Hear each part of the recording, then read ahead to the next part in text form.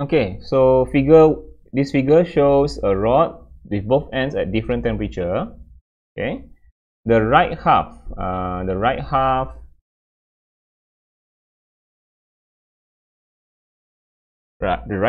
the rod is insulated, while the left half is not insulated. So you see this here is insulated. Okay, write down here. So this part, this is insulated. The right half is insulated, whereas the left half is not insulated. Here is not insulated. Okay, so sketch a graph of temperature against distance. So this one is temperature versus distance graph. Okay,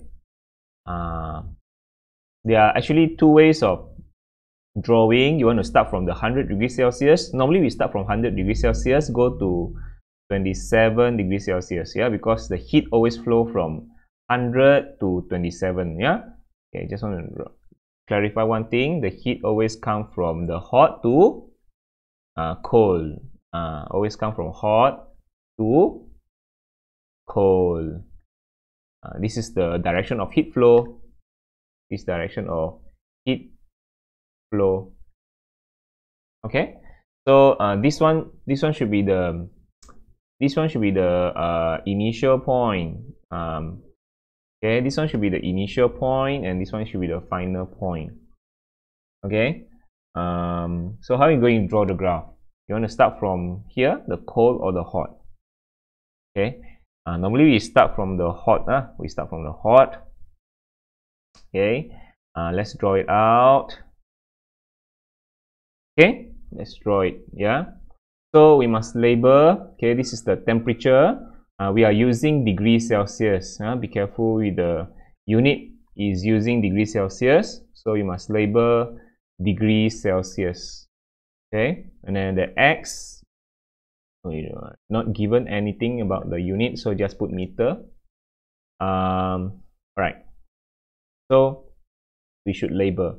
So we label the initial temperature 100 degrees Celsius. Yeah, because we start from here. Although the graph is, we start from here because heat always flow from hot to cold. So hot is always the initial point. Yeah, so we start from high temperature lah. Yeah, we assume this one is our initial point, and this is our final point. Okay, our final point is over here, let's say. Okay, so that's how we do it.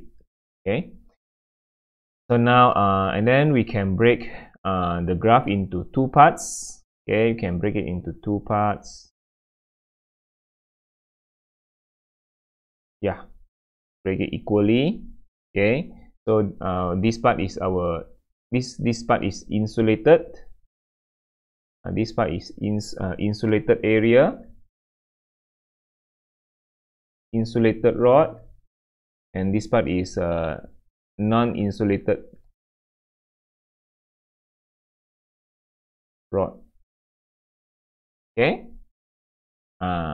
non-insulated rod. This insulated and this is non-insulated rod. Okay, then we draw this divider. Okay, so how are you going to draw? So for insulated is the graph is straight line. Yeah, it's straight line. For non-insulated is a curve. Remember? See, well insulated is a straight line, but for non-insulated is a curve.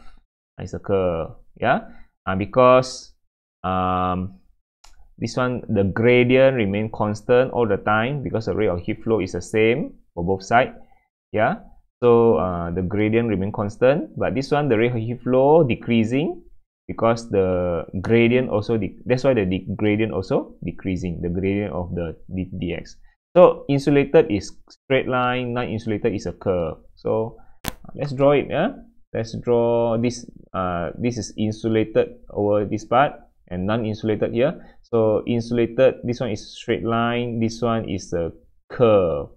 So let's draw it out. Yeah, let's draw it out. So it becomes like that. Oops, sorry, I should use the shape better, like this way, like that. Okay, after that, just draw a curve.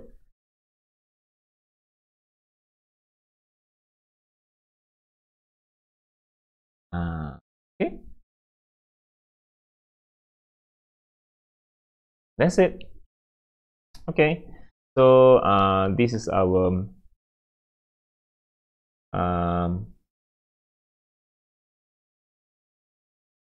okay, so this is our temperature at the joint. Okay, so insulated is a straight line, and non-insulated is a curve. Okay, so that's all for this graph.